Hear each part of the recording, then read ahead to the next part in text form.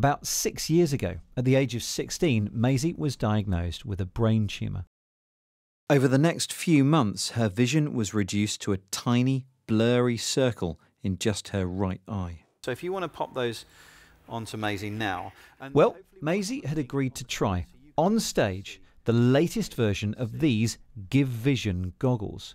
They use magnifiers and augmented reality to amplify the wearer's remaining vision and highlight outlines. Maisie, are they working? Yeah, I can see your microphone and I can see that you're smiling and I can see the buttons on your shirt. Take a look at the audience. Yeah, they're waving.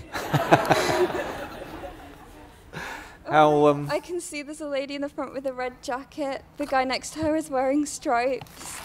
Oh my god, it's so amazing. So I didn't quite realise how many people were there, and then I put them on and I could see everybody in the audience. It was a really scary feeling, actually.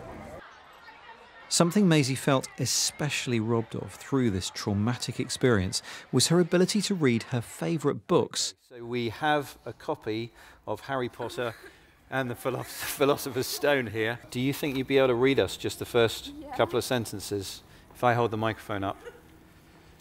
Okay. Can you see it? Yeah. I'm sorry. Okay, Mr. and Mrs. Dursley of number 4 Privet Drive were proud to say that they were perfectly normal. Thank you very much. It made me really happy that I could, have that back. That thing that was taken away from me, to have it back was really lovely. Really do miss the sensation of buying a book, bringing it home and reading the book. To think that in the future this kind of technology might be quite mainstream and that ability will be back for me, it's a really wonderful feeling. It's been a very overwhelming experience, but a really great one as well. I'm really grateful.